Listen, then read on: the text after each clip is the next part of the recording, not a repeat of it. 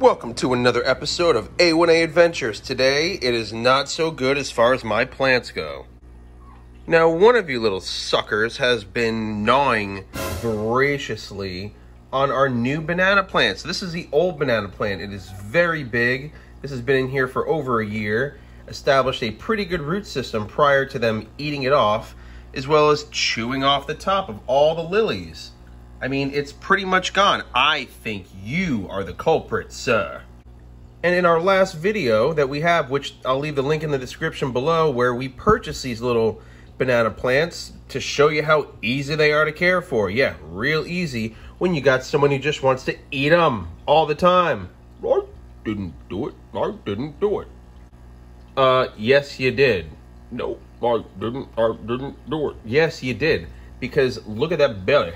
That belly tells me that you will eat anything. And yes, I've seen you go near those plants.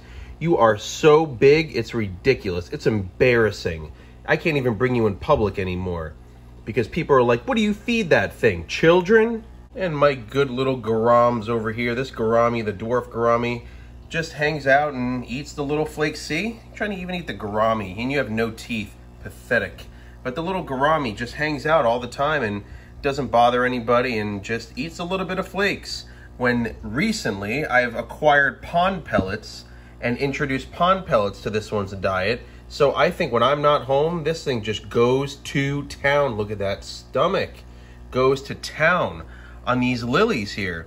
But it's good because they will grow back their root foundation. They will re-root again back into the tank.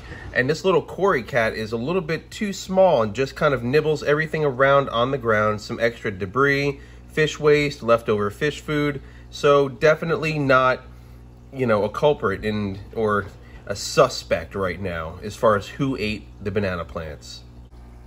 And we have a cool little bristlenose pleco back here. Turn the light on so you can see him a little better. Look at that face. How awesome is that? They have those little sensors and little feely, I forgot what they're called, but it's on its nose and it allows it to kind of smell food and feel around and everything too. But that one does not bother the plants, nor have I ever seen it, you know, suck on the plants or even go near it whatsoever. They just eat the algae pellets that I drop in there. This is absurd. A little backstory behind this goldfish was we actually won this at a carnival. This was a carnival goldfish. It was once all red, then turned to be an orange. Very similar to that tone right there of that aerator, but eventually just lost all of its color and went pale white. And that's when all this went down in here, when this fish just started eating everything. Thank goodness you don't have teeth, and thank goodness, I mean, sometimes I'll see it swim around and then, boom, a piece of gravel actually falls out of its mouth and just, that's it. Eats anything. I mean, out of control. I'm sorry. I'm very sorry. Yep, pooping green, you're caught. That's vegetation. You stanker. Can't believe you did that. I really can't. I didn't though. But the proof is in the pudding, because I will include a little bit of a clip from when it was perfectly fine the other day when we added these newer ones, which now are hanging out on the ground, which I add plant minerals, which I have some good trace minerals that'll help them bounce back and hopefully sprout out again real soon and not just stay kind of dormant with only the roots and the bananas just hanging there.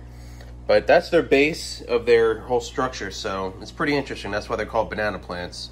But I just wanted to give a quick update since I just saw this, and this is actually pretty interesting because this has been untouched for an entire year. Grew so big in the corner of this tank. I was so proud of it until now it's floating, and today, I mean, this one just can't get enough to eat apparently. It's ridiculous. I mean, ridiculous. Proud about my aquarium here. If you like this video, make sure you give it a thumbs up. Hit the notification bell button below so you stay in tune for all of our future aquatic videos and all these crazy things that always happen on a day-to-day basis when you own all these fish and have all these tanks. As always, stay adventurous. I'm Adam, and I'm out. A1A Adventures. And here are the old leaves. Rest in peace to them. No worries, hopefully they grow back soon.